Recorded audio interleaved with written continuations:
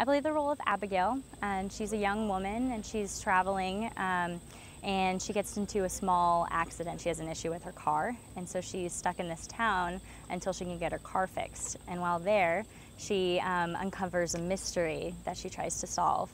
And she's mysteriously getting sicker and sicker, and does it have to do with the mystery that she's solving, what's happening, and she has to figure it out before time runs out.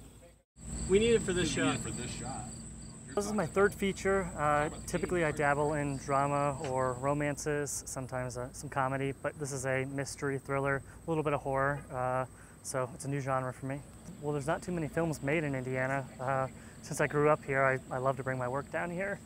The state is slowly growing. I think we have like 3 to 4 features shot here a year, little low budget indies.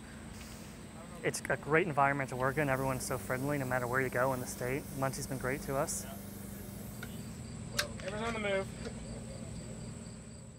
I'd heard of Muncie before I have a few friends who went to Ball State, and they speak very highly of Muncie. And then also the TV show Parks and Recreation is one of my favorite shows, and one of the characters' favorite place in the world to visit is Muncie, Indiana.